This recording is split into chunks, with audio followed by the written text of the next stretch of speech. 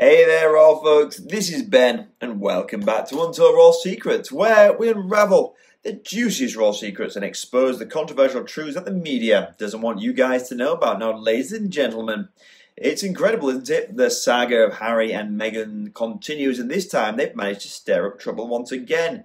But really, should any of us be surprised? I mean, we've seen this pattern before. It's like a broken record playing the same tune over and over again. Meghan, the spotlight-hungry celebrity, and Prince Harry, her willing accomplice, seem to thrive on drama, controversy and victimhood.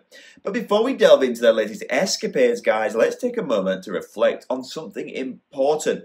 But before we dive into the cringeworthy moments of today's video, if you haven't already, make sure to hit the subscribe button. I've got plenty more royal family revelations coming your way, and you won't want to miss them. So, do you guys remember back in 2018 when Meghan Markle was about to marry Prince Harry? There was this expectation that her father, Thomas Markle Sr., would walk her down the aisle. It was a heartfelt anticipation shared by many. But what happened instead?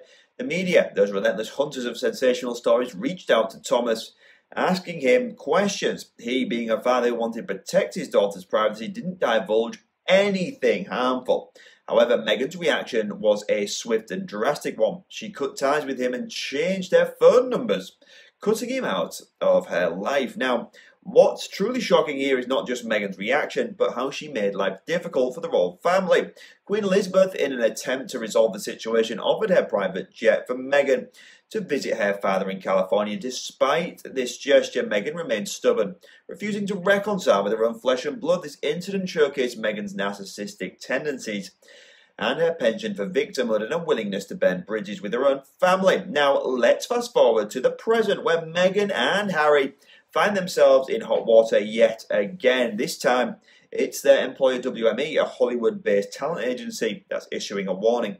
And you know what this warning is about? It's simple. Stay in your lane. Meghan and Harry, in their infinite wisdom, decided to wade into the complicated waters of international politics, criticising Israeli Prime Minister Benjamin Netanyahu. But their employer wasn't having any of it. The agency warned them against joining a toxic debate that could create lasting division in Hollywood and potentially freeze them out of opportunities. And why did they get this warning? Well, if we look at their track record, it's not hard to see. Meghan's rebellious nature and refusal to heed advice led to disastrous podcast deals. Despite being advised to involve members of the royal family in the podcast, Meghan went ahead with her own ideas, alienating her employer and delivering subpar results. The audacity of Meghan and Harry, who are neither kings nor queens in any realm, to insert themselves into international politics and issues statements on behalf of the Royal Foundation in mind-boggling. Who are they to take such a stance? It's as if they are in a wonderland where their opinions are make-believe. So what's your take on this, guys? Let us know in the comments, and we'll see you next time for more royal news and analysis.